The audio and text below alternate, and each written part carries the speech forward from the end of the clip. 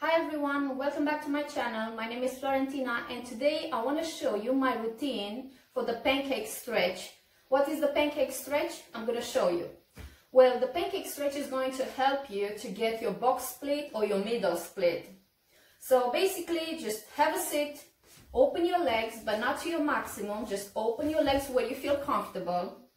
And then I'm going to show you what I'm doing in order to get comfortable and then to open my legs even more in this position.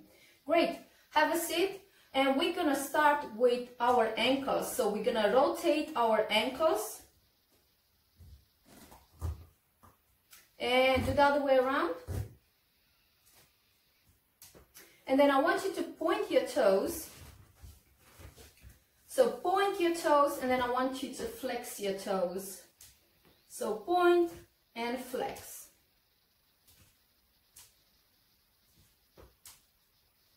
Your ankle might make this noise just like mine, but don't worry about it, it's very normal.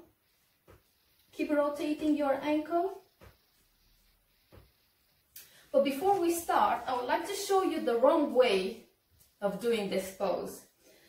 I saw this wrong way of doing it at the gym a lot. So basically the people keep their legs relaxed and then they bend forward with their back rounded like this.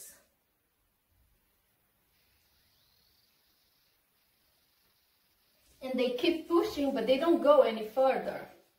Well, you don't want to bend from your lower back. You want to move from your hips. So you want to push your hips forward in order to reach as far as you can in front of you. So it's very hard to get this movement into the hips, and that's why we're going to focus a lot in this video on this hip movement. So I like to start moving left and right, so place your hands on your hips and just move left and right a few times, as far as you can.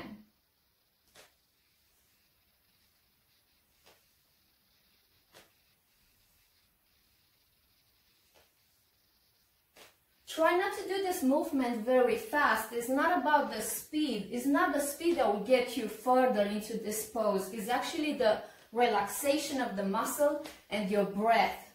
So keep breathing, but try to be relaxed in this pose.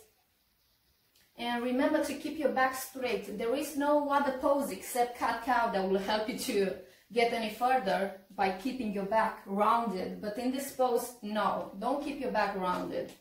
Okay, so just move left and right. In this position, you can keep your toes relaxed. You don't have to do anything. Once you flex your toes, it's going to be more intense, but at the moment we don't want that. We just want to relax and just keep moving. Great. Now we're going to add more movement into the hands. So we're going to place the left hand on the floor and with the right hand we're going to reach over like this.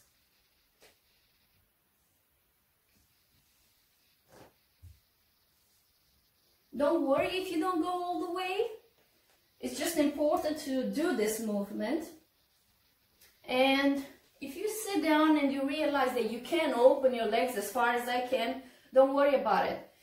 This is not the purpose of this stretch. The purpose of this stretch is doing it. Just do it. So sometimes people, they compare themselves with other people and they say, well, they can do that and I can't do it.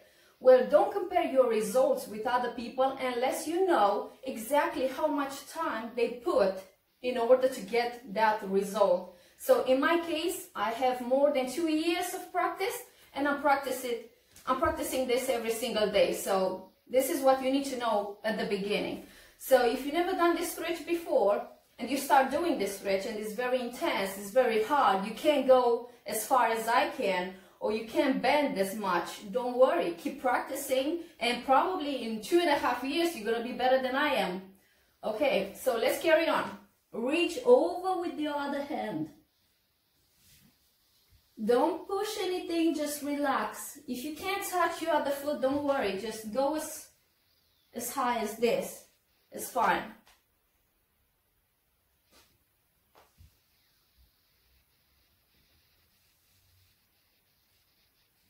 2.5 years ago, when I started my flexibility journey, I used to do a lot of poses in 1 hour. For example, I was doing maybe like 25. But now I like to do less and focus more on the pose. So if I'm doing the pancake stretch, which means this one, I like to keep it maybe for 5 minutes. I like to work on this pose for 5 minutes, and you will get the results even faster. You don't have to do so many poses. You can do maybe 5 in 1 hour, but you can make them very intense and you can get to your goal as fast as while you're doing the other ones. Okay. Keep reaching over.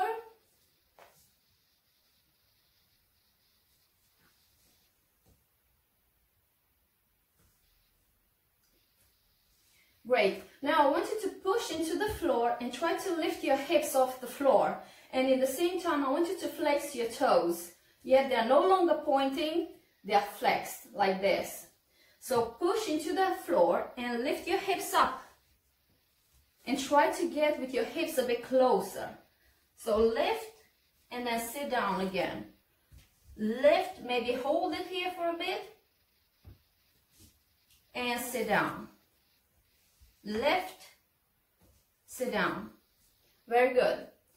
Keep moving, do this movement, left and right. And then I like to do a rotation. So I like to face the left foot, middle, and then the right foot. So we're going to do this a few times. Remember to keep your back straight. If you can't go as far as I can, just keep your back straight and just do as far as you can, like this.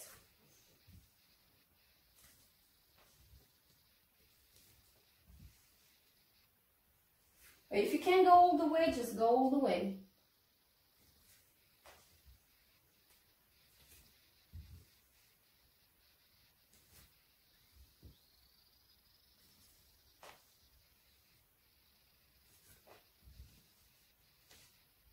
Right? Another thing that I like to do is to walk my hands forward as much as I can and then walk back. So inhale, lift your chest up, keep your back straight, and keep walking forward with your hands.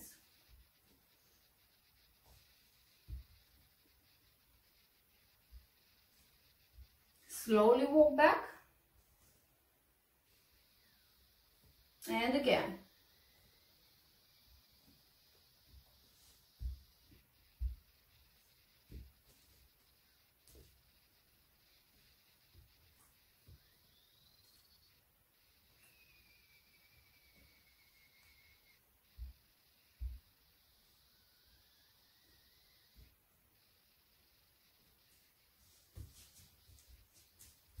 The more you practice this pose, the better it's going to be, and the more you're going to open your legs, and it's going to help you with your middle split. How? Well, from this position, you can bend your elbows, and then you can push your hips forward into the middle split, and probably at the beginning, your hips will come up like this. Maybe at the beginning, they will come up. If you're very, very close to your middle split, they won't come up as much. So.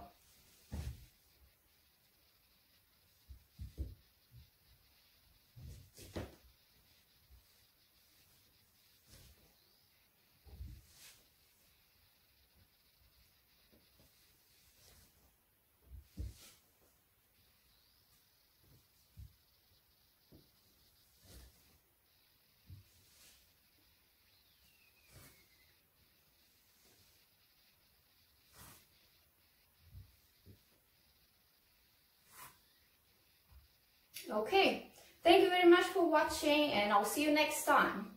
Take care. Bye.